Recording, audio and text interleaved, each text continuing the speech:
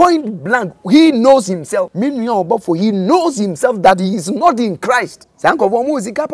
Gays. When you bow to the devil, he gives you what you want, not what you need. Let us believe in the God of this nation. Gramofour wagana sankwasi asem ombeye. A Christopher ombeye. A conform wagana ombeye sankwasi asem we. A abomination to this land. A point blank. A software mo a gay for woman or woman timinka. Bra, we ga wo hweme me pa cho wo fi on won se kotere fa obada. Kotere be me fa, kotere be mada. Won se akura. Anase krama be me HC krama be mada. Bra, Satan eku wo. For woman Jesus Christ, give your life to Christ.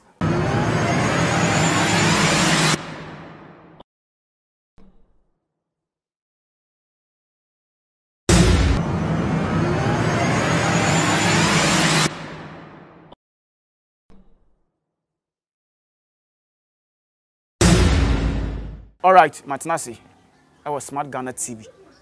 Medi, I know Mr. Pillow. Say, who flame Mr. Pillow? My boy was himself as union and that's so. And same day, I can was Smart Ghana TV. Ubenya additional DFU. You might call almost say I said in TV, said the boy could both estate. Almost say, and Sassi or Kumasiana. Mum per se, Langa, the same beer baby. Mum per se, him for be tona, Assassin and Impa 20 and 30 not into Cosamesi. Tomato and Moose was 1% who trust our Langa, seven so.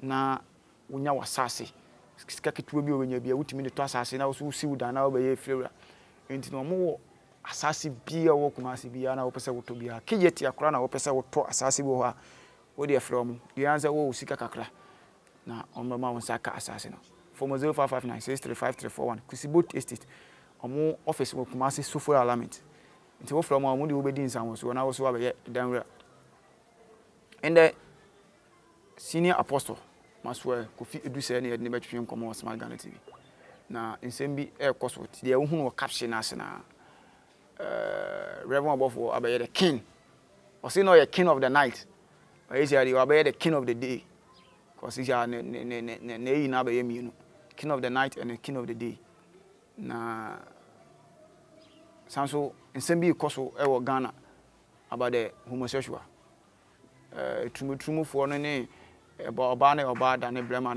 da Nanado si onjintu Nanado si onjintu the president of Ghana si onjintu but youth no omo ye tumu ne mbamba na ba ofa ba ma na brema fa ba ma mo si ye umu tieti omo fa hodie so because omo si ye wo offend say freedom and justice into how say aban na pese otiti en fa hodie so omo nja ye na ye ade omo outside na ye ko bobo se omo okra no omo age atum nti ade nti na ye ngintum ye ndi omo bobo omo yi omo toa na che se ye ko bobo se omo ho omo anje omo amfa bo se na man ende ye badwunwene ho ye bedi nkomo na ihu solution no ende apostle Maswe Kofi Eduse wa apostle ye mo akwa ba de Smart Ghana TV ya ni o ende ensem ekoso ye yembre mu pa serious but ni padodo na adwen no ayenta he bebele omunya solution muhu de eko ne yeba omoso omunim nyame no adwen eye bebre ti mabaya nyame odifo de I think say mukasa e ma adwen na bebre no eswate no mahu nyame enum nyam medase Mr. Pillow e mo akwaba eba ye kura yase G.AY radio adom ha se na ye wo na mo de aba be fa ha boni bi anim me da se bi so se ebre ne abre bi ya no mo boye bi na mo ba ye nchen e be bisa ye ndi a adofo nte ase e fa Kristo mu e fa Kristo Yesu mu ene de ekoso no edoso onse o kan se a friend say awieye breni enti esan awieye breni nti no eniema bebre ekoso a etai okay enti se mo ba se mo ba beje nchiremu a enim se nyame nkronkron ena masempa no so ebema adofo ateniema bebre ana niema pi ase enti He funny they shall see free. I can simply a topic near me, no, Reverend Obofour, the G.AY, about and Brema, almost all. But let's go first about the king of the king of the king of the king jungle. Because the reason why I may say a cohort first is but I told my platform to be brave because yeah, we want to know more about the Christianity. And so what you're hearing on, we pulling out there and we want to know about the more about it. Say this is a Reverend Obofour by here. Oh hene. Oh I am for some so near the end so there. I know mugunsa try drying omo ye dia kiss of ye omo ba so dem omo kase nipa dia wo asase so yensa wo ye no. But ahemfo na na say in sa particular place ni omo yes anyema no na ye ntiase ba amanfo bebre so de omo comment ba say King Solomon na ye oye king sanso ni nyame ti the Reverend Obofour ye no normal e bi so say King David no yo hene ntinu amanfo bebre o Bible no mu a na omo yo hene omo nim nyame nti the Reverend Obofour the king of the night ye no de normal nti how are we going to discuss about this thing? Ama nipa bebre omo fure na adwan tanta omo ntinye ma biase. It is saying. But that's it. Sabre ye bra ye wo awie bremu. Erade Yesu kan se nipa bebre di ne din beba nipa pi. Yesu use that word for so many times. Okay. In the New Testament. Most especially Matthew chapter 24. I say nipa pi di ne din beba. No beda da nipa pi enti omo be doso omo mo de na da eba no be doso nti omo benya dom. Enti ana se wonim twrosem no na ho kronkron nti mu ade obi abeka bia obagye adi efise obekotu afri Bible no. But the kotu omo kotu in a wrong direction. Something called the context of the text. And the content, any context, any text no. And the kwan be so na o kotu Awurade asem ne free. Na sen na Awurade asem ne nyina so tie. Na sen na Awurade asem ne ka. So until we can say Bible, Bible say. We just we crack as a Bible say no do one then one the aba be she. Okay. Back to the can say Obofour a friend Reverend Obofour. Akwa akodi hini. Eye up to ono ne nti ase a ote efa the war ye ho the tosu mi o say Yesu na afra no de a ene na menim Yesu kura ofra because Yesu no mo doso yeah Yesu no mo doso but e mimi Yesu na wafra me no aye Jesus Christ of Nazareth, the one who died, the one who was buried, the see no the owu ye na ye see no. Now sorry that tosu me nsan kotini otina eja nsan nifa so no. He permitted no one. Obi odi na chibiye no no ka chense wonkodi hini. Mama kenkan bibi. King David ni say oyo hene. Your New Testament ni Old Testament. Apam dada ni apam foforo. King David ano yo hene no mudi Nyankopon mra ene bu oman no. Nyankopon ne sin hene. Na asofo edifo friends edifo asra wo mo yemisa se na hini na odi ehwana odifo be na kosra ne ngo odifo be na Awurade yi kire ne se Obofour ebe ye ohene okay na se akwa odi ba betu dwa se wa his wanu ne ho se wo ye nyame nipa yeah wanu ne ho yeah wanu ne ho I read it on social media. I read it. Okay. I read it. I read it. My man, I read it. Okay. say or say asofo na asofo no mo ho ne ebi onyo no ebi obi na ebi no blog ebi na yes enti okay san nyina say omo use omo a omo use bloggers na mo ho nsem ko okay what dey say we are not me I'm not there for fame say nyawo na obeba I won't call you say bra be fa na no asem but they will rather omo nkofo a omo de ekro what dey say enti is blogger bi na ya me I don't have any blogger enti Bible say yenye summa ya adekye ma adekye nyuma no ehan nyuma no dead okay so what you say how can obi ya adekye ba ye boni din da bia yes why say ye no kuro say ye no kuro what you must say the to be you Jesus say you are the light of the world. When we are seeing Matthew chapter number 5, verse number 16, verse 13, it says, Moni as sunchini, as enchini ni dayira nyama hwibio. Nemo mo betu egu ne ni peti etiaso. Owie no see yeni wiase han na yenso kane amfa nhyɛ kodo ase. Nemo me de sikane aduaso na hyiram obia owo edan no mu bia. Enti so meme ye han de ye den na night no me yeken.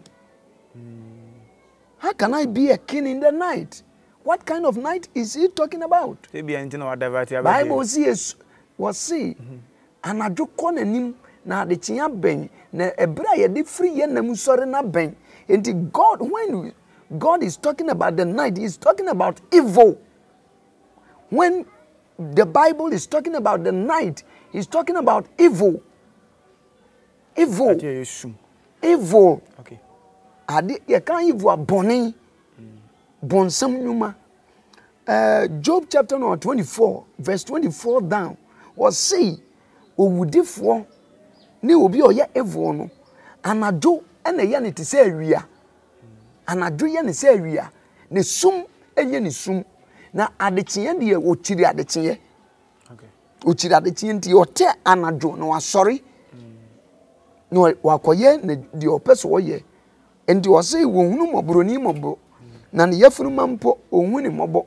Na oboni nso so ohuni mobo. Enti all these things, you know, how can someone claim wonu kura wo say as Messiah kinkan ibi sama onu akan wo say wo hia se obe kotu nyankopon asem because the different na omotwam no obi anchen no enti no kotu Bible. He don't preach and quote the Bible. He oka bebusem on preach Bible. What do you say? Obofour. Wow. Yeah, follow no. Okay. O preach oka bebusem ahemfi asem obube. What do you say? Obubu be ni afutuo ni ade has all cansem enya nyankopon asem. It is not the word of God. And if you are far from the word of God, you will live in darkness. And the darkness now or yet the king woman or hini woman, he can explain that kind of darkness because we are not of darkness. Wow. Christians, we are not of darkness. We are the light. Okay. We are the light of the world. And Jesus said, I am the light of Jesus. Many we are saying, he that follow me, do not walk in darkness, but he will get the light of life. So, you know, that this generation is a perishable generation. A generation, a yirama generation. If we say, yempe uradi yechira kwa yepenipa, yepe ye. What do I say? Very good. And meaning, and no one hate him. I love him as a brother in Christ. What do I say? But the truth must be told. I also say, cannot correct. So what do I say? Okay. He is not of God. Okay. Bible say Matthew chapter number 12, verse 33 down. Bible say, Mediana nyeduapa, nana banya abapa. ana madua no nye dua bɔne na na ba nya aba bɔne na dua na ba ene yɛde hunu dua koro ukona pesi wa pen ye wo mu ahodo bibiri but se so wia na ye hunu pe koro se ye tia se ye kurukuru se ye kurukuru se ye so anka esuo kakraka anka na haban obetima identify se anka ni but the so wia na be hu say we ye tangerine ana se we eye lemon ana we ni nyina ya anka enti eso na identify the identification of a tree is the fruit. And the fruit is the reason why the tree is there.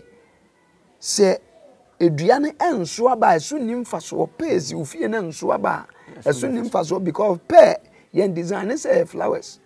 We say obi ene ono obeba be pe aba free so because yen say flowers. And yesu ankasa amfa flowers ho okasa fa adua ho. And we are the trees. Okay. Secondly, esua efri wunyame nipemu epie. What's the last mo ba be interview me say police for be che me ni ade. Wo mu so me mini mu twen me wa bere me nkitotu o ma ni o ma ntwen. Sa bere ma bere ma yemre. But o mu bo me mini si agede ena de me koi. Ba ma me ma no. Mani obi atem. Ma megina social media ma sanyamo na mba me nchen be bisa me de mo ate ya. Me can't answer me radio, me TV so. I have never said it. Because a bogus me and no intimate say the radi person oh yeah. But look at these guys. O manim guasie mu no munya fame. Enti so mu di nko for mu also mu ya ade nim guasie be bre wo mu. Ida so be kwa ko bu atopan bi wa sorry dem. Ne ye. Ana obedi obi atom bebu obi asum obem obi akotwe wa asore dem ni ankase na ne din abaso ba me ameti yi me ya kronkron wa awurade anim se me ya ade ye fin kitu abi ebego mi hu fin egu asore hu fin anya asore ni ntimi mpagya bi o ba se asore ni ya na jode ye de ya omu gba adwaman ana ade ifu atrofo na omu gba adwaman omu yi eye ne ma hunu no sa bre na na omu power se dey ekosoro if we say it's satanic. Now yes, so kind of Revelation chapter number 17 about the city of Babylon. Babylon Kesiano, the Babylon the Great.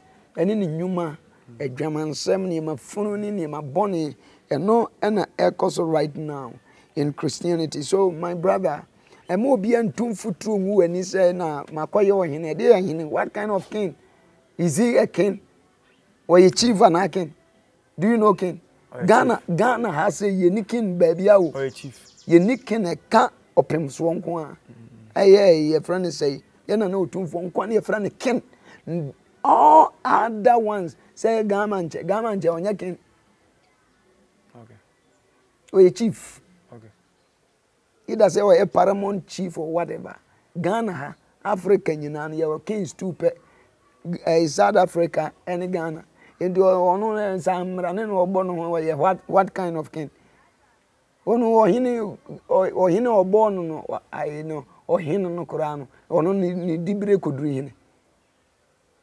Just a dimbina ope. What do you say? Into my brother. Any a tear for a muti, and your mama, a more modest to King Solomon. No idea, Bob Massa. Mamma, okay. King David, God appointed him. Did he appointed by God? I will be the better King Solomon. There will be one appointing. One appointing. One appointing. Na me say Yankopon appoint na we. Eh ni si kanti no ohene ne ipebi ohene ne ipebi ama no dia baba ne bro no so ye no abon se enkoso ohene se.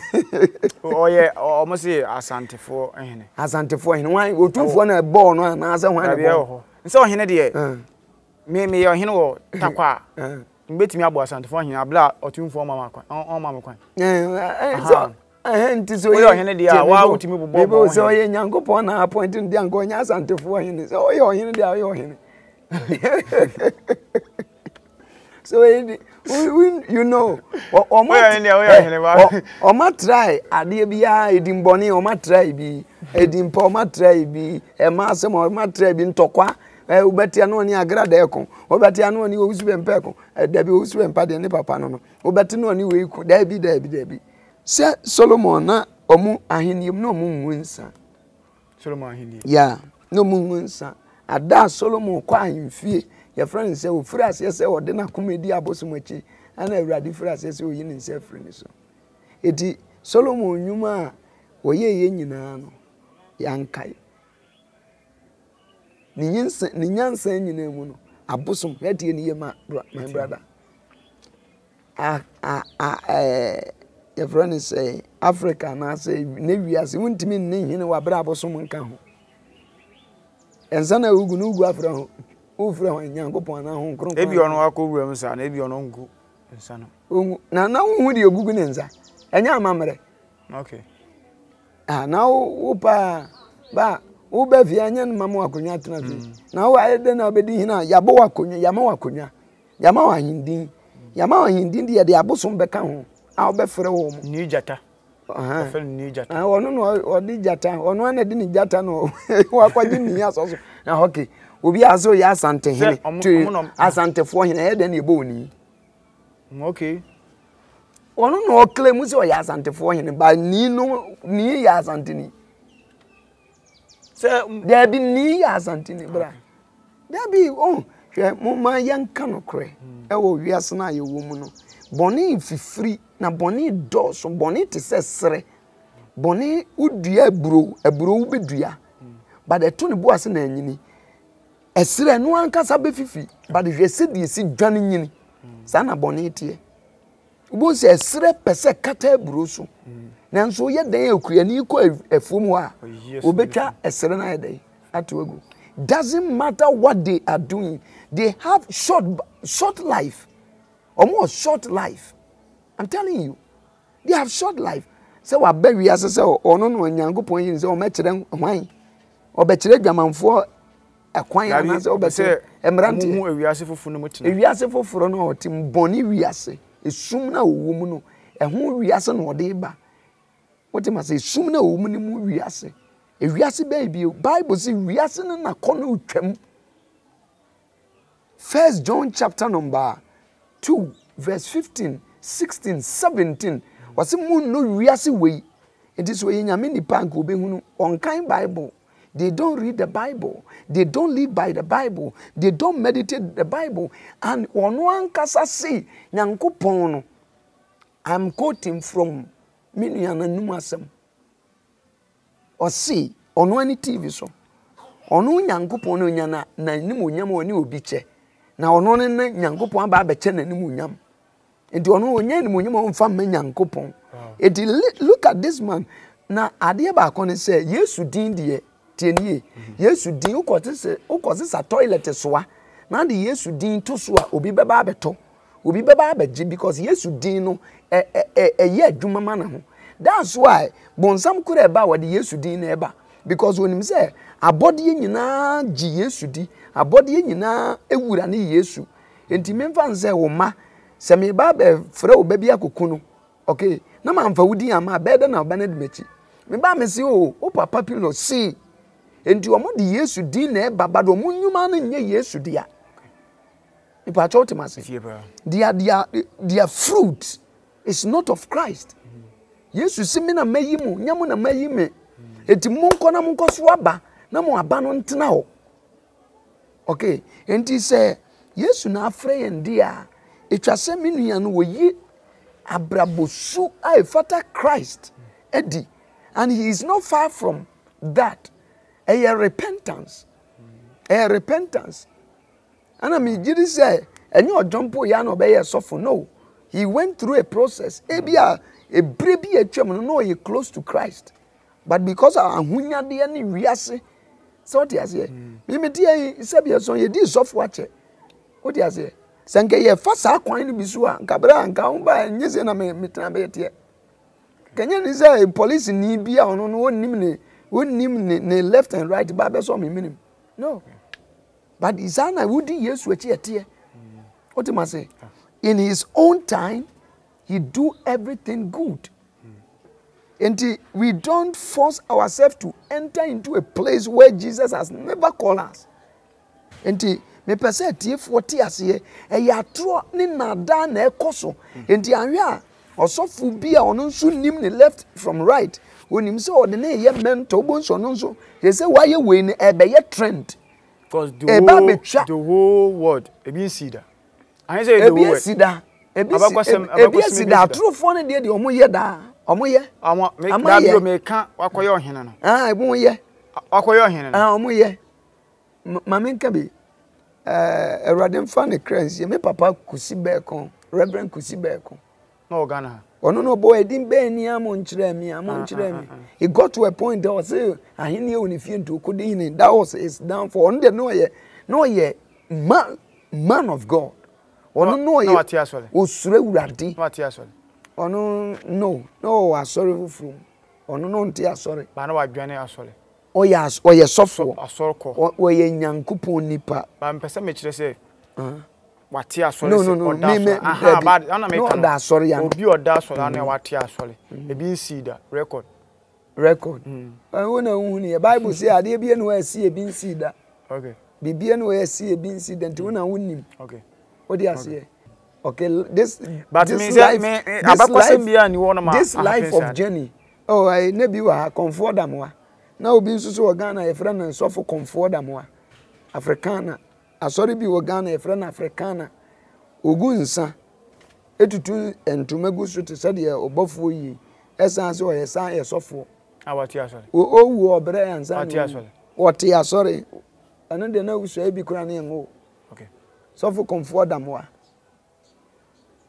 enti de asie bi enu anu e bi nsi da okay enti de ono ye no ho no no be a notorious chain no no be so agene ho mena chain de oye no ono na e bia ne time na so ne bre obeka se ne bre na wo so nti e wo so ye de obetumi aye odi ase ono ne bre na wo so nti se bon sama ma ne mere se woni sa mere na e bia ye short nti oye ne niam tentem no wetwam ko ba de obefa Yesu no otena se da se enya asase wesu okra ni free mu a okra ni nkogim okra ni kwa awurade nchen nti you be alive okra no enkogim ehɔ ne yefre na owuprenu no nti ye kase obi awu a nya okra na efre ni padua body na da hɔ ne yefre na owuo but okra na ɔkɔ asamado no ye nhu na bio but de oje Yesu adi Yesu se me ne owu sɔre ye ne nkwa John chapter number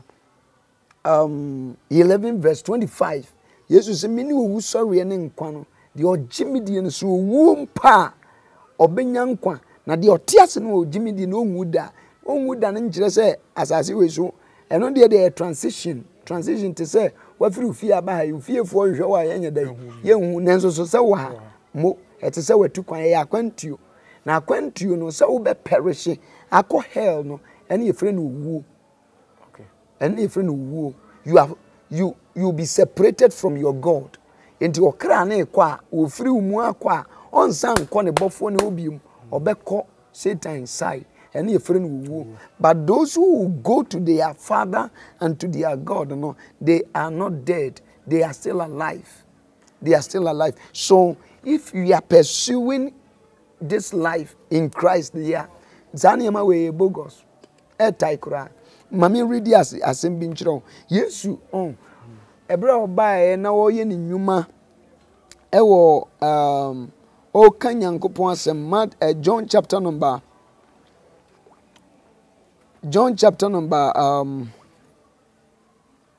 6. John chapter 6 verse number 1 down. O say Yesu ko ekoye crusade o preach no. Edom bebre eba ne nchen. Na omotena ne nchen about 3 days. Non-stop preaching 3 days. Bible say they drew 3 days and Yesu na hu say come de won. And no friend nesuafo say mama o maduane ni no mo say nipa dom bebrebe we. Enfa na ebenya aduane am. Bible say mame ntwa ne tia. Bible say na brantie bi wo empata mienu ene pan no num so what da. Eno Yesu agi ye no shira so. Bible say omo tena se akuakuo na mema ye kan wo mu no mo ye 5,000 ana hu say asori bia no ema dooso chen mema enti emema 5,000 dia ene ema be 15,000 because asori bi won ma obewuram no sofo ne na sofo ne elders nkwan eye mema that can hear mbango man kwan eye nature esan nyankopon ye na asori edia ongo si madi o magimi Ghana man ne kura Ghana ye be kan ho asem daachi okay Ghana ha man paibo ne kura Ghana ekufuwa do ote ono ye president dem man paibo ne kura no I'm telling you emema bebere o madwumi ekoso ye o yiri no paibo o maame no kotodwa agu fom esugu awurade so na ma o koso nzo o nya ba bi gina na ye kansem hunu ni nkwase asem kire nyankopon ma mami nkozo enye ho na meko and o say emema mpim num o maduane di enkura ne ma enka ho de etoso bio Bible see verse 15 no na o hunu sansen kire ni no ho Omuhunu sansenche mami kan 3:14 me kan from King James version was it then those men when they had seen the miracle that Jesus did said this is of a truth the prophet that should come into the world. Verse number 15 listen verse 15 say when Jesus therefore perceived that they would come and take him by force to make him a king, he departed. He departed again into mountains, into a mountain himself alone. Okay. Was say, and confirm we say yes, I answer them. Hey, would you for no baby as in ye? Would you for Anna Yesu, who when you yanko point to whom the old Macom say ye baba china could dihine. A one as sa, and yes, one pursue obedient. Why you're henny? I am a king. Me your henny. Me your henny. Bible see, mo yankofo where you mo. A henna sofuku, a henny, a sofuku, or mine concrete, me your henny. Bible says my crown is in heaven. Yes, a man. It to a pass as you should hear, and the garment and a money henny. Near Fufu Tomanini. Near Yana, no, I hear any video be and say, oh, my brother. I understand when you answer, but not enough form. I'm telling you. Yeah, not enough form. Because say Christo mun di okura no di ye kura wo Christo ma chain di wa onya no sesiano. Yes. The one no all to atwe na kofa no. The what to atwe na so. E wen munyam kokro. So bi ma da chain. The nipa ya no no. Enipa do say no di o mo so yin. How many? It sorry now, no. He is turning the church into shrine. Yeah. What kind of message will you preach to them? Every day, I make cassette. Ye gin this say. Oh. Obey me to say beer or person or train, sir. Friends, kings, no, and him summoner chiefs in the idea. Yes, you can't say. You bet you could acquire him for him. And I know more. Yachimi got to Chelsea. Me got to nipa be 18. Yachimi got to home go preach. Police phone in artist me preach. It was say, Sani man is sikura, ye be preach amomo, or munina, I evidence. And Tinya who could hine.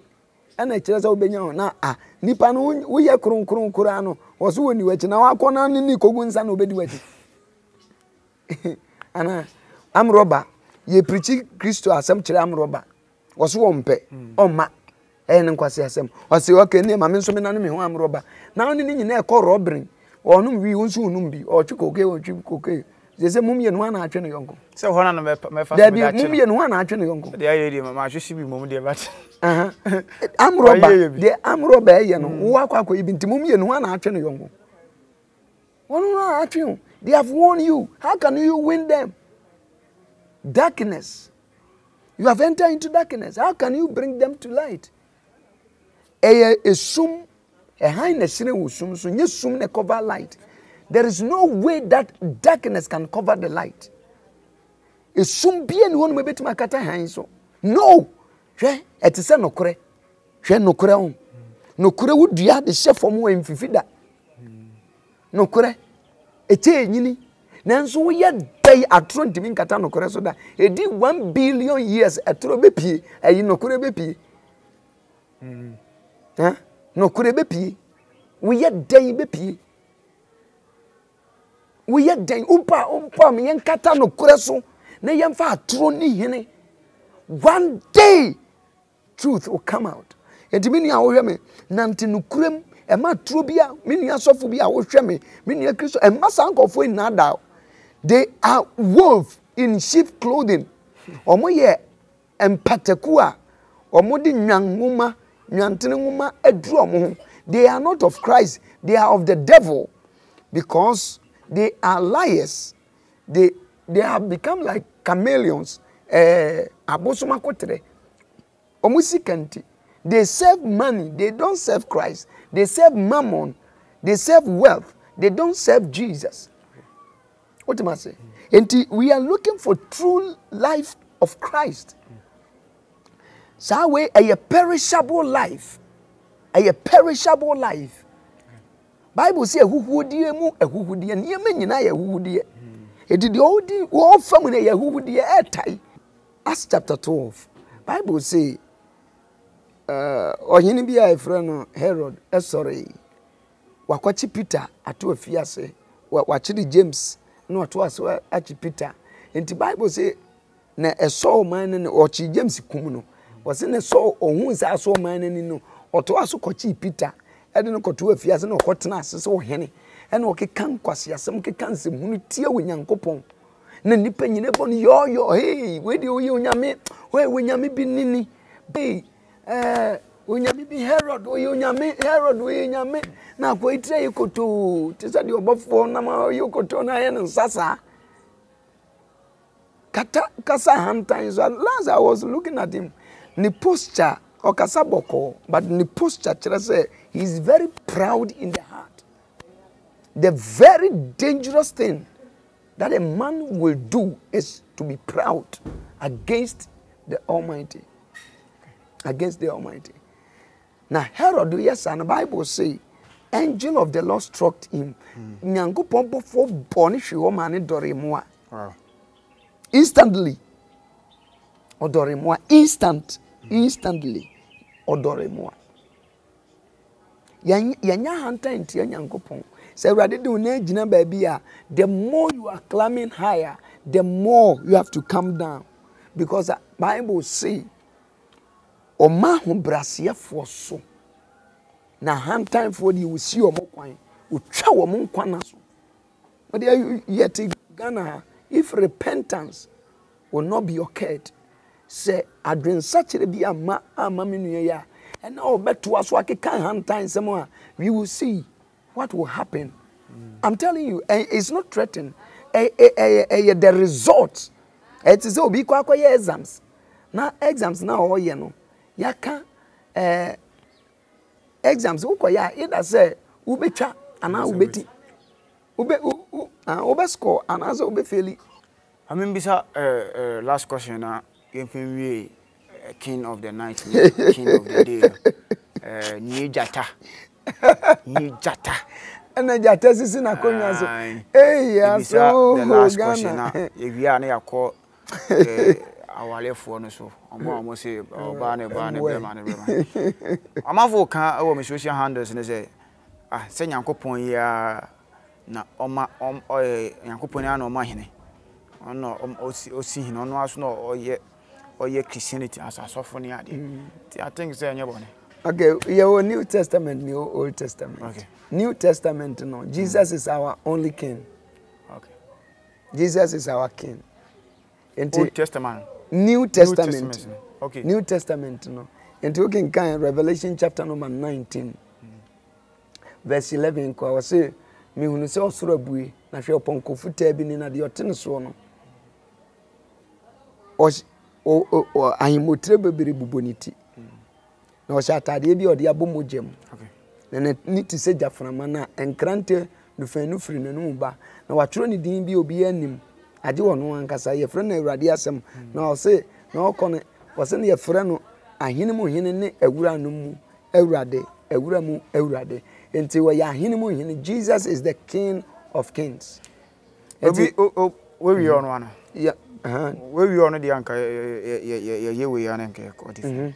Enti Jesus is the King of Kings. Okay. Enti Yesu ama obi akwan. Anka Paul no me di hene. Odi ase. Anka nya wo na wo ade hene. The platform the same thing as a we do Joshua said or say Revelation chapter Revelation chapter 21 21 22 to eno no ye 21 22 I say God will go to King will go to heaven first and then this enti heaven no the reward eno na meka say me ametia me yo hene every say and one cast as so hene no brother from New Testament omono be kasa asasu because ono comment this here no because king you can king so dey asasu na Obofour ye king Bible no mo kire mu say king is it king? Okay it say okay king and chief is different na Bible chief wo ana abi chief bi she baby o chief bi ani baby a the difference o mo say we ase we kura e wo no I'm saying him for cry we are say from king and queens no about 4 or 5. Scotland a queen, England a king. England a queen, Elizabeth. Scotland a queen Mary or something. Okay. Anna Zulu say your friend is saying South Africa and so the a king and sana ye na otum for your king. There is no king anymore. Do not allow anybody to deceive you. Yes, you can say, Adam. He is not a king. Now, the Obono or Hena no Korano no Hene. Oh, easy a king. There be your friend say, say, Chief Nick Kenny Abako. There is some smaller Akonya be a Diasha was ya Oko Sumono. What do you say? And when we are talking about king, Jesus has made us kings. Mami, Revelation chapter number 1, verse 5 and 6. Bible say, Yesu Christo, our ye dance the phone of quaffo. The odo ye, no, didn't moje dware yen. Bio Bible na nahwe said the American in you. Okay, I mean, me per se because the thing is, me followers are more smart Ghana TV. Me per se more tinye me biase. And the one the comment never say na me per se making kind. We want to know their comments. Because almost so chira margin. I must say they are more kind there because we read 1 Samuel chapter 16. Obo who said king no, it's not a sin. And your born you said there. Me pacho me am say sa king no. I was the first way no. Say somewhere. Say the omo ken here ken. Into ken I say you chiromase. Into ken. Chiromase. That's what this generation is a perishable. Yet once me can say. Yeah. Obi be go to Bible correct. But in a wrong direction and wrong context. Okay. What you say? Obi go to Bible no say omo quotation say ba. Enti and am robber betima go to Bible dia cover am robbery. And I know me police in EBCI. Okotu Matthew chapter 5. Was say, now you used to say, when you grow when you know Quansui, and then settle answer, and son or do I call and say, oh no, one will be settled, and the police if one, and one verse, and one friend in your police in EBCI, your verse and I were henny. It's a non to the moment in a Quanso G.AY Sicano, because one more verse, or would govern that thing. Say, Yacho Diania, Massa Mamino fa, bribe me, Naminao, yes, I'm the Obako court. That is their verse. But yes, one can, sir. You know, devil gives people ideas. Satan go to scripture. It was Psalm 91, verse number 11, verse 11 and 12. Was say, what catch yes to say, what didn't Kojina, the pinnacle of the your friend is saying. I saw it dying. Etifi. No say to won form. Na watro say. Winti obese na Obofour amount. So on crown say na wona in pimbo. Wa go to Bible no in a wrong direction. Okay. In a wrong direction. Wa go to okoto ne kama but in a wrong one cause winti. That's what this generation, this generation, Boni wura sorry the man na fa sorry no. Boni wura wa na fa. Boni wura Satan will say wow winning of this generation. Okay. We can hold the truth. Yentimi nkura no kurem. Yempe no kure, yenkura no kurem. Okay, enti kings now mo kan wasam. Solomon no na me ma o scenario, me ma o example say Solomon akoma dani frɛ Awurade nkyɛn kogu nsa. Na okoso mabosom Nyankopɔn epanehye no. Kings ahodo bebre Zedekia nom, Zedekia nom eya hantan kogu nsa Nyankopɔn panehye won. Wɔn kodi enyame foforo achi. But David their walk and Bible says his heart was perfect. Before God, his heart was perfect. Not David yakuma a perfect ewe radiant. Maybe Reverend Obofour the same thing akuma was perfect. And in Zagu. Okay, you are going to call another God. Yembra mafu edu kweku. No, can be say become a chief. Or say become a chief, you know. And worshiping state time because Solomon was a king. And they don't know what they are saying. Become a chief. They don't know what they are saying. And okay. Worshiping. Okay. Solomon was a king. Solomon yeah. For him no. I didn't go and saying. Chief, you know, chief king or double. Solomon was a king. And the way to become a chief is not worshiping Satan. But Solomon not a king. Was it just or patches and not Solomon yeah or him. And I went to your hin in dear Yaboni. Then person much say Omuhun said chief and a kenny abako. Omunya Masam. Okay. Until the person can say, Obi and one more or Obofour Timin can't tell me say a bon or hinny. Ya bon or hina yamana kunya. Ya bon or hina yama wakunyan kwandi ye punu. Ye punua. Ya won him the process of being a king or a chief. Ye fra hom king so nyame de king Solomon de na nte sa a D4 asofo na no asofo na eko esra won enti they were anointed tinie. Okay, enti say Reverend Obofour de na asofo tete me na no 24 is not anointed. He is not anointed king. Okay. Because no one anointed him in the name of Jesus or in the name of the Lord. King the first king in Israel, Saul or Saul, he was anointed by Samuel. Okay. Samuel nesrane or D4 Samuel. Saul papa emfunumu yira na okope omo. But sena Nyankopon so aka kire ohene Samuel say mesoma brantie bi aba wonchen. O papa efunumu ayire o. Ba Nyankopon na ka kire Samuel say mesoma brantie bi aba wonchen. Si Israel so. He anointed him. Secondly, the Spirit of the Lord came upon him. That moment, the Holy Spirit come upon you. Because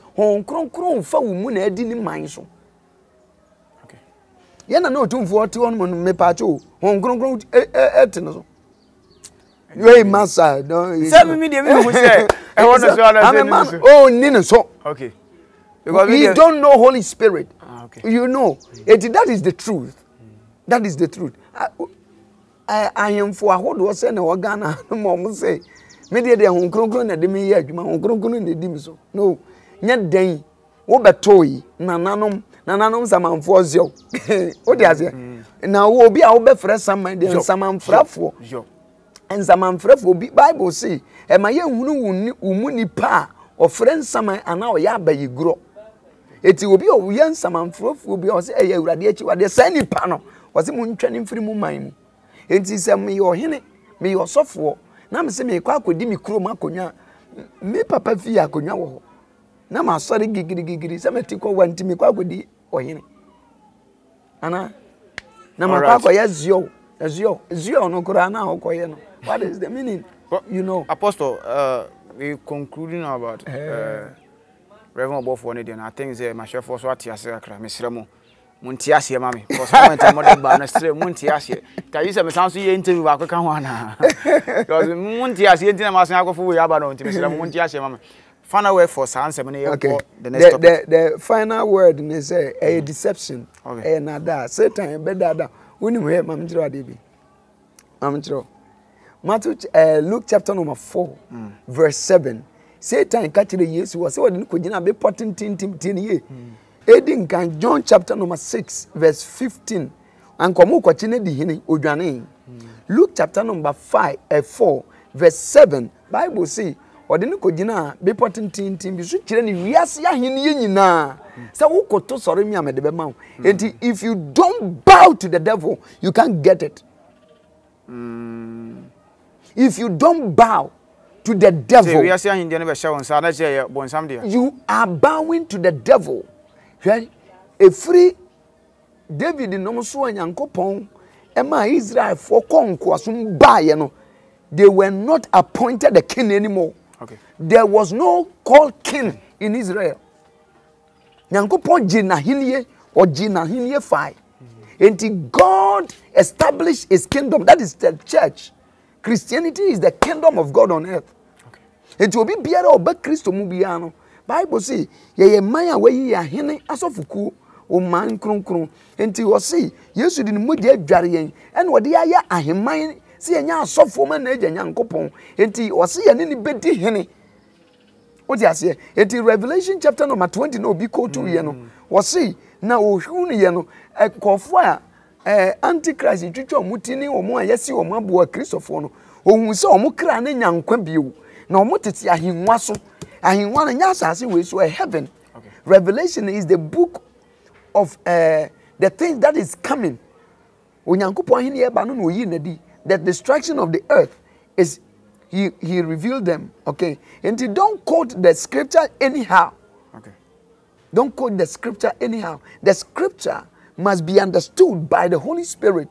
And if the person don't know the Spirit, well, Bible say the letter killed, the letters, the young one who say yatron inscription no ikum. Because one tiasia het say akura kofa sekai. Sekai ye ya de paba say akura kofa sekai a. Be de enye. Because onim na de ban. E de betime ku no, e betime twa no. E betime atwa no, e betime de awo obi. I remember say maybe those back 1993 or somewhere, 1993. Madam for near school, Madam for back on Okitetu, a too smallish wine be ever Name or God's area. Me who to know, oh, many a near friend tete, Madam for pa. Ah, moved to the airful, and I'm was a 2 year local. Na a rather than a year, madam. Meaning, you know, I'm a G to Onona or Croco. Say, Tiramisu. And I'm a G and I'm saying to the F for me, yes, yeah, 10. Actually, I was A shen changes and Gamikuno. Minima the cro, Name home pussy. Because I don't know what is inside. Be the museum a 2 and a half. Say, oh, my croco tuno. Wow. So tia say, enti sana Bible ne tie, eno nti ne bi no ko to Bible ne pe ma de win, e de winsa, e bi ko to Bible bi si mo nom na mo mmoro. Wo yefunu yade enti, wo yare yefunu yade. Wan na benum san ho so mmoro. Wo tia say, enti eye satanic idea, Satan ko to Bible in a wrong direction. San odi nyansa no, ama asofo akase ne nketo bibiri. Enipa ji omudi. Enti this is one of them. This is one of them. Point blank, he knows himself. Meanwhile, Obofour, he knows himself that he is not in Christ. He knows. His conscience bear him witness. Romans chapter number 1, verse number 14, 15, 16. Verse 16 says, now omo ahonim so di o madanse. Na honim di na danse say yes, he is not of Christ. So he Christo dia and konka say onyan monyama. Eti nanim onyama wa wakonyan. Wodi manyankopon ana. No, okodify. Thank you. All right, yegusu a yechuche nkomo with Smart Ghana TV. Apostle Master Kofi Edu say na you discussing about Reverend Obofour, the king of the day, the king of the night. New Jata. Ewo Accra. Accra Council back. I don't know if you did Accra. Simpa. Yeah. You know, my chef for Mati discussion as well. And you know, young call back to young call winning. Next question about Nancy, yet it is your president and not Obofour. Nana Kalipo. Me president to watch. Oh, pesa di no. O bua ne ni aji o. Me president to share. On bank of no Kalipo. Na obi enu. Say A plus. A plus, we need A plus. Obeka say ono na omo create sa Kalipo no.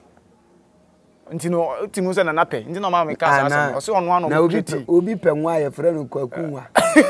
Me president what? Nyame adom obeka say sa gay no gay tumudi sorry to say gay no kula wo can dey sorry why so brema dey obada na brema ne brema tum etai na obada na obeka say enye cause ye man we mu dey sa dey ne yempe but youth no mubuofu youth na omo ye sa dey no mubuofu a omo say omo tieti omo fa ho dey die ntina wo say ye of freedom and justice ye ho kwan ni ye ya de a wo si wonyi ntum okay what be nyame nimpa no I think there obeka bibia ma yate asese etimi gitum be yi the first judgment ever judgment onyankopon na nkasa free soro de ba fom asase we so first judgment san kwase asemo ya gay yes Sodom and Gomorrah na yekaze Sodom and Gomorrah ya na nipa nim say kuro ba akopɛ kuro mienu pɛ twin city to say ebu akwa ene tano so aka bom hunu say wo free ebu akwa ebata no so nkuro nkitinkiti bi hihye nkyɛnkyɛn and the surrounding villages omunyina was in the same na ade a woman say wo hunu say gay lesbian ene dwamama okoso a na Satan ahenie na ekoso yes if we say be man hu nsuo gu fom no eye pure sacrifice they sacrifice to demons mamenche wade bi unse sankofo no sikapa sankofo mo sikapa gays ku ewiase sikafo akase no most of them eye gay enya na omo threaten Ghana say na say mo nyi ntumu dia omo ma ya mbosia bio let me tell you when you bow to the devil he gives you what you want not what you need what you want money not you need life you want money when you want money devil just enter into your equation said ya wabraboni city no awuram was say ye we amema we into offer we you sacrifice your soul and you get money it is uncle for nyina no ma ton mo kra mabonsam ana sa de na governed by demons mamenka se mejiro onso obi yes spiritual marriage what is the meaning of spiritual marriage ni say obi ada na ahonhomone ene ne da wo hunu ne say ye daye but enye daye onsori na ne ho esane ne ho na esane ye no eye no say egu fom keke demon na fa wo ho nsuo ni enipa na ewo mu no ene wode ko enti eye pure sacrifice unto demons enti mema na omene mema da no san ho nsuo ni ba mamenka ne sa mamenka ne in dangerous way san ho sane a ne ho nsuo nse whether onim ana wonim demons are there taking their semen omo nsuo no demons are taken and second they are promoting the powers of darkness and until now hwe say there won say gay no sha ase eba hwe wudi ekokoso hwe wudi ekoso it the more eno no koso no Satan nya hoden ema ne nwuma kosoro sexual Bible call it sexual perversion in Deuteronomy no more bibia e frɛ no shrine prostitutes ni say abusumfie okay abusumfie na adwamanfo bebre on ti so obi kɔ bosom so na say bosom ni demandi ni sperms and as sacrifices are omo ne man da na omo afom nsuo ne dia ba for de ma demons no for demons to enter into their lives. And the Bible says, suffer not your daughter to be a shrine prostitute, neither your male child. enti obi bia oni oba da bema oba ni oba da na ne hu sane no ne hu nsuo no wode ma demons whether onim ana mamenka we obi a o twe mpena se wote na o twe mpena hu nsuo di ba for de ama homoni okay eye eno nti na Nyankopon ni kire dwamammo the reason why so twe mpena de ya ne hu nsuo mamenkire o ana eye wrong direction. It is not approved by God. Okay. Whatever is not approved by God is sin before God. Okay. Ade bia Nyankopon nyentum ye na nisbone. So ogitum nso a wose fa ni nyina. Enti so ogitum na wo ware a woni oyire beda wia anopa anwumre anajo da bia kura emfa Nyankopon wono na age atum efiri so ono na boy. Okay. Number 2, mama nkire wade bi.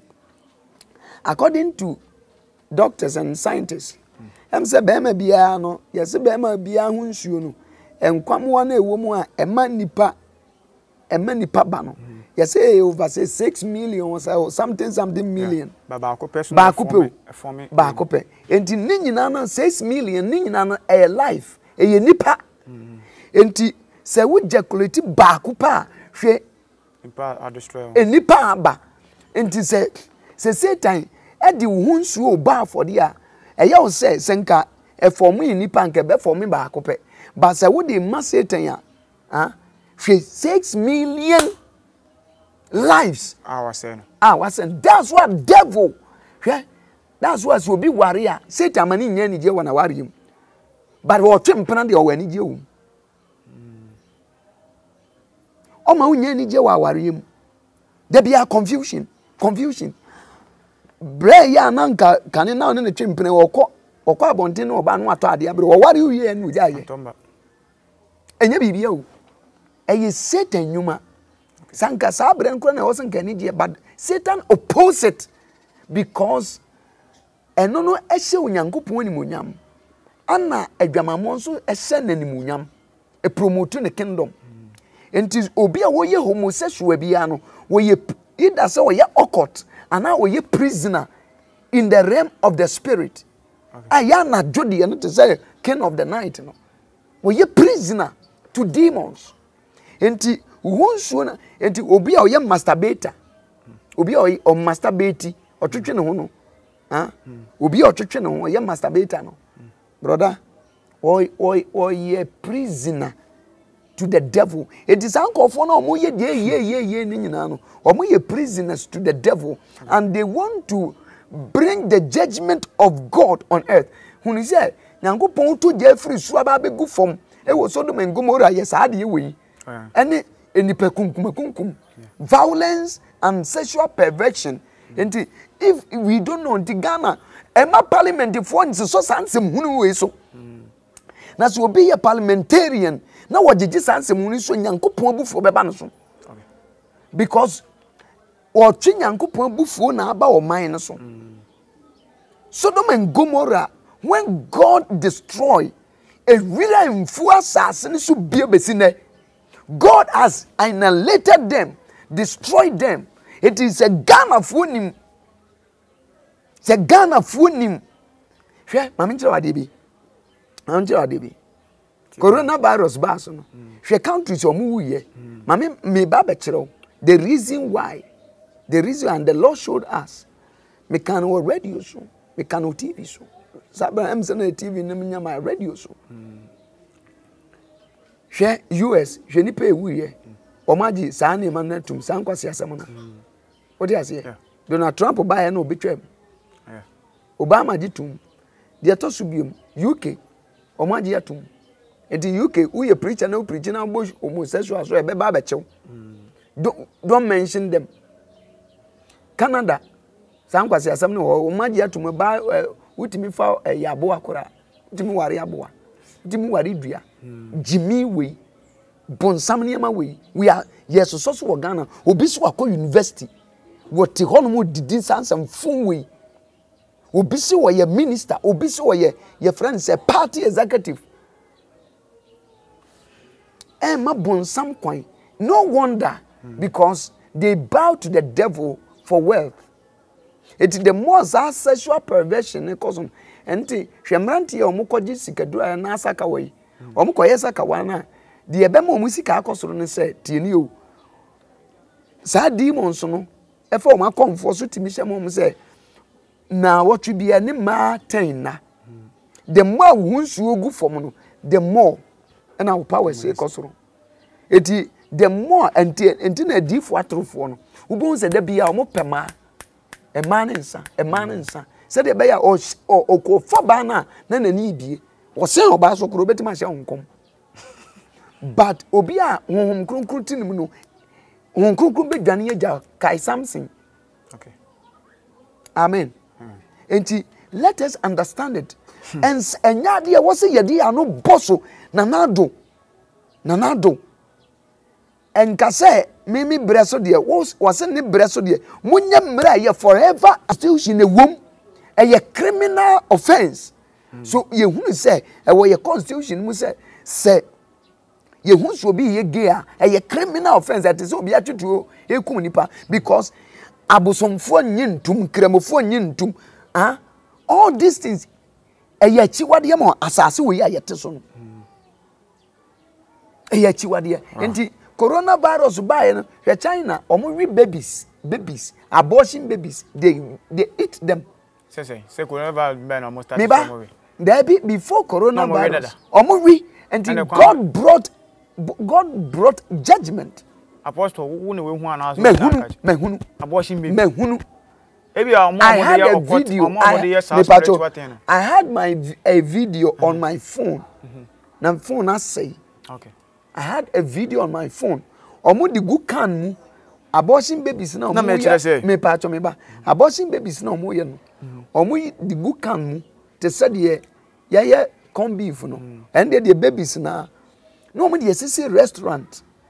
Enti wo ko na wo pe bia ewo a certain restaurants bia na ewo. Enti wo ko na wo pe bia wo da na omo atwitwa na omo ache na omo di abro na ebesi wanim.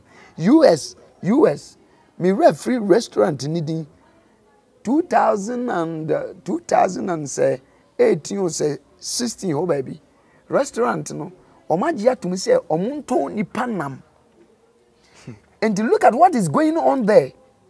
Coronavirus by yempani phone any African leaders ne chatro chere coronavirus enkum ni obi awa Ghana jai mami nya jai masejai enkum obi awa Ghana ye nyare dada papun wa ewa wo bitimi nya asoro bene yen ya asoro bene na nchen coronavirus no meme de jai obi wonu ma wo timi bogwa kun anado eno e coronavirus why na ye nanado why na otimbe kan say enipa 10 we the coronavirus 100% was oh no mo yare dada hanaka nanado wo wo nyina mo nyare mo yare dada.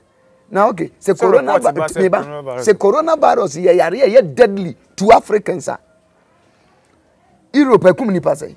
E ba Ghana emfie se ni. Enya afeni be enko be afeni fa. Enipa dodo se na ewu. Malaria wo Ghana ekum ni dodo se 1 year. 1 month malaria ekum ni pasai. What are you talking about? What are you talking about? Omo mani pa we bupo ye hwene omo pa niema de pa ne de awo nkofo ntina omo de we bupo ye hwene awia kataban we no bi nam na wo home na wo ti so na we bone hwene Ghana mame kan kire the Lord is protecting us ma sama menyai o ma yenya atoro na yedie no yenya atoro because let me tell you, when's the last time I told you, I know for sure that God is protecting Africa. Africa countries, I see coronavirus, so kumono. Ye kampo mu edru ayi, ye friends Italy there. Africa countries ni nyina. Ye kampo mu the death rate no edru Italy there. Italy ko he de omo yen sankwase asam no gay ni sankwase Italy for gay ni homosexual for conference 2 weeks and is outbreak in by 2 weeks omoji tum na anya omoji tum omo ye conference don bebrebe public square sa and omo fifi omo no we fifi no yonko anu we yesei omo wuro omo no omo kita omo rainbow colors no wow 2 weeks That's how we. And Muntian ye, dear, Mammy Country Ghana for the Penmubi, Tiamia. Let us believe in the God of this nation. Let us believe in the God of this nation.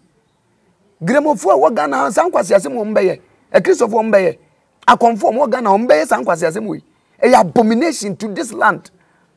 Yenna man may abomination to them. A chiwadie, ma Bible, a chiwadie ma Muslim, a chiwadie ma even a comfort. I didn't hear so. Now, because of politics in the Omu, baby, Omonfa, a point blank, a software more a gay for woman or Muntiminka. A point blank. Bra, we get our shaman. Me pacho, if you on one will say, go to the for bada, go to the Bema, go to the Bemada. One will say, Kura, and as a Krama Bema, HSC Krama Bemada. Bra, Satan Ekuo, for whom Jesus Christ. Give your life to Christ. Jesus is the way, the truth, and the life. Tie, mama kanjiro sikana wunya wonso omudi sikana dadam. Omudi sikana dadam. Omo pemu nkwa. Edi ama Satan, you die and go to hell. Bra, repent. Sister, for whom Yesu. Na wonse mu, ya omabra boss ye miserable life. Wow. Wamu they live. Yeah, and penfo bebre obi a minister obo pampers. I'm telling you. A bibo pampers. Oh, yeah, penny or pampers. Pampers. Obi a doctor or pampers. Pampers and you. But brother, or pampers. Nitrum sonin su nitrum. A son is your copy panasha one a pampers. Say time wadi at the party bemo, brother. A nibre pass some year cano.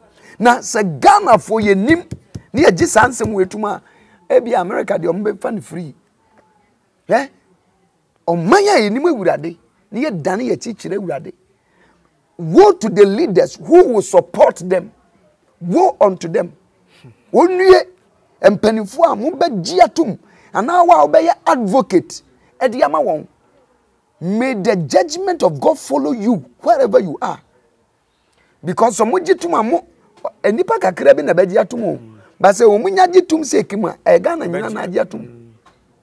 Se si enyin tum mu no obi se kokom no oye ono ne Nyankopon ntem asem. So what you say it is asotwe bi beba ba woni Nyankopon so. Nemum se o man no mpanimfo no because ye na ato aba ma omunti so omu hye mre bia ye ne yehye. They are our representatives. Okay. It is omu hye mre bia ye meni omienu ayekoto aba ne ye ne yehye mra no. Omu gina ya name na ehye. Etu omu hye mre ne wi a ye nyina see ye po ye ne akoshe. It is the judgment of God will come. Asem we insase ye di hu agro.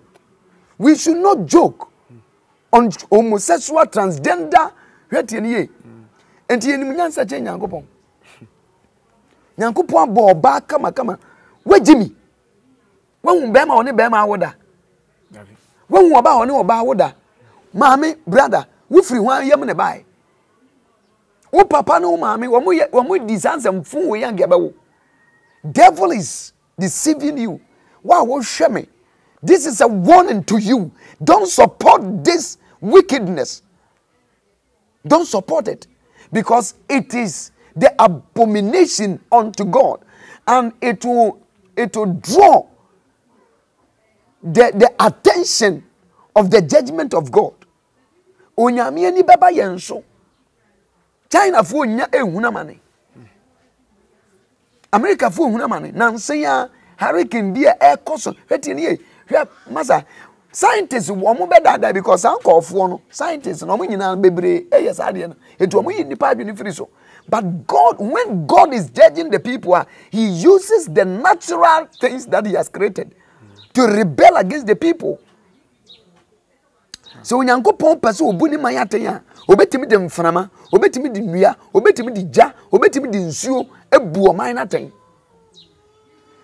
Nsuo ya yiri e wo 24th and 25th June no 2019 Ewurade dan na di kire me kan wasem o and the Lord show me Ewurade yi na di kire me kan wasem o radio so say Ewurade see Ghana moje hwiegu no de nsuyiri eba betwe o man na so Awurade ma me huni kajetia se ho nyina yiri adum na ayiri Awurade ma me huni ewo your friend is saying Angunaga Junction o ma me huni many parts of this country say ayiri na meka na so dem kira sorry man na meka say ye de na awere because ye de be nsuo enti meka na obi yesere lo and behold it fulfilled look at kajetia ultramodern kajetia yaye look at nsuo yiri right now and then 3 weeks pepepe China UK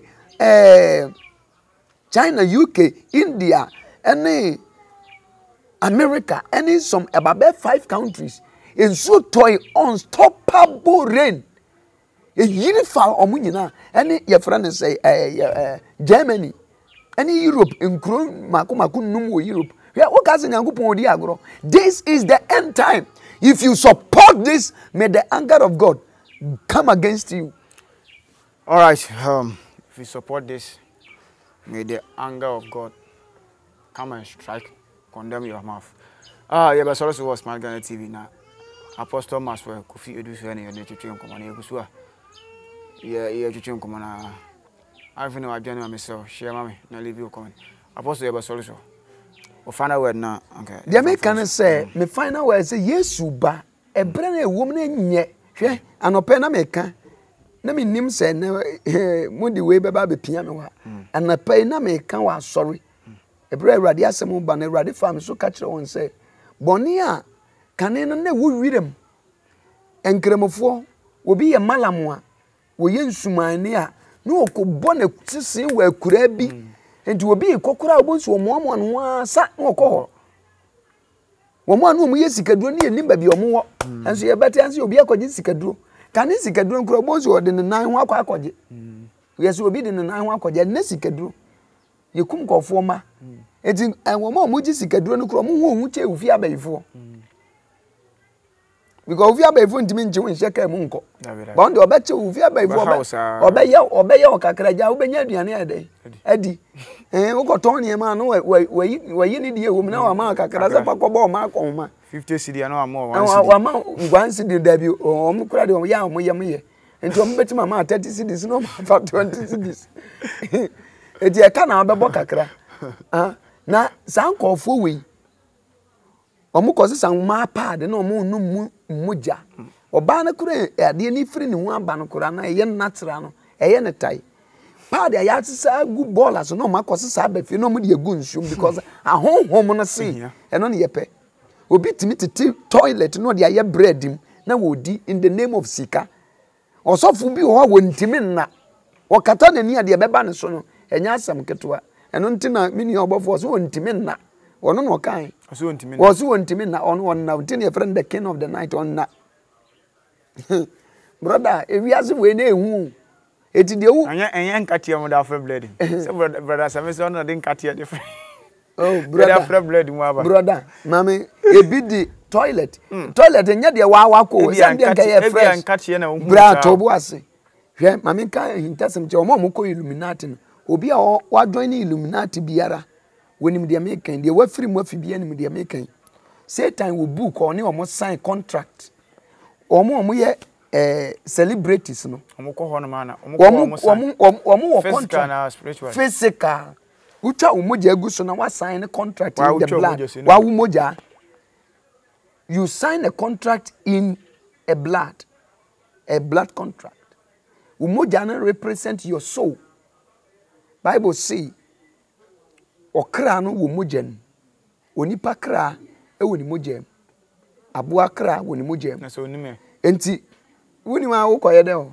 ise sika na okope eno nti na ubon wo mo sign boy actually say join Illuminatis for 3 days you get rich fame power and whatever money it is any mama is and na Satan ko ka kire Yesu ase free me soko Satan free me soko ose se wo koto sore me ya enti wo mo sign contract enti na contract na mo be sign obi de ya 3 years enti ubonsu obi won oye music artist oba soa ni nyom be yitia 4 years bam no awu I go sign a contract no sign ye no de onya ye no obi beba or a movie one actress who 4 years 5 years bam obi a politicians ni dinu kosura bam businessman bam or ya so for bam the contract yes contract no on sign no say forever and ever the Jimmy die no owumpo obenya nkwa Jesus gives life, Satan takes life. Okay. Jesus gives life and Satan takes life. Enti obi a wodu wan fa ho ama Yesu na de mo abonsa mo de nkwa na ekoma no. Se wo de ho ma Yesu a wo de nkwa ma no no ma wo da nkwa. Enti ye exchange ye transaction e wiase we na ewum na transaction a transactional world. A give and take. If you give your soul to the devil, he will give you money.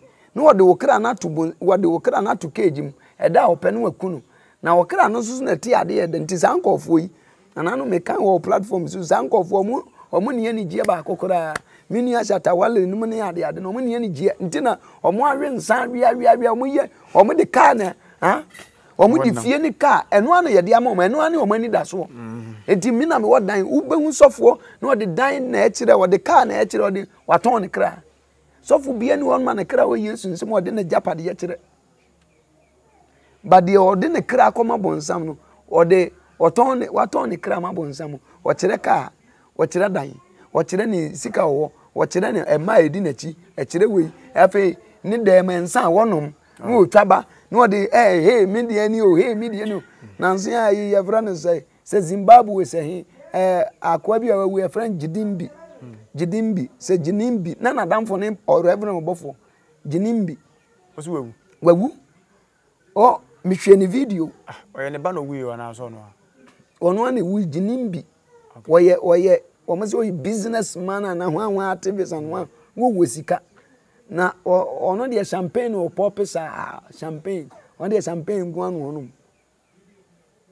o club na club say a birthday and try video no try a video so aba ya oba no wa ma me do fie say na time so enti odi nipa me ensa na ke koye sacrifice na tifa no so ene wawu usika enti me nye nkwa Yesu ne timi je nkwa nti se opese ofa Yesu se okra je nkwa me pese me ne obompa esisi pa che ofansa to akoma so na me ne obompa ka se Awurade Yesu ene anwumre yi me da wase se wakasa kire me ene me de makoma je wasem ide me fa se me kra je nkwa hiro me din e wo nkwa nwumem e ma me nyere yiraba na se wo ba ma nyera Awurade me da wase se waje me nkwa ena masempa yi so e wo Yesu din mu nti amen. God bless you. Mini as waje di ahwehwe asori a ye kire Awurade asem a ye kan a de kon kwanjim na your friend say fa hu ko wum say wo a kire binum fra me free your friend say Dubai ne ade amanfo he Dubai pa e binum fra me free ho enti mo fa mo ma Yesu afi me number ne say wo penti ase bi won nsem yi mu a wo betimi afra me wo 02433 77689 02433778689 Efreme Maxio Kofiadu say me da Precious Gospel Light Chapel International ano ya webu akwa asonomaso new side Madonna Hospital behind Madonna Hospital echia mekasa wo Yerepa FM ukua da ho machin bia abo no nine apa ho sima aduanan miti aduanan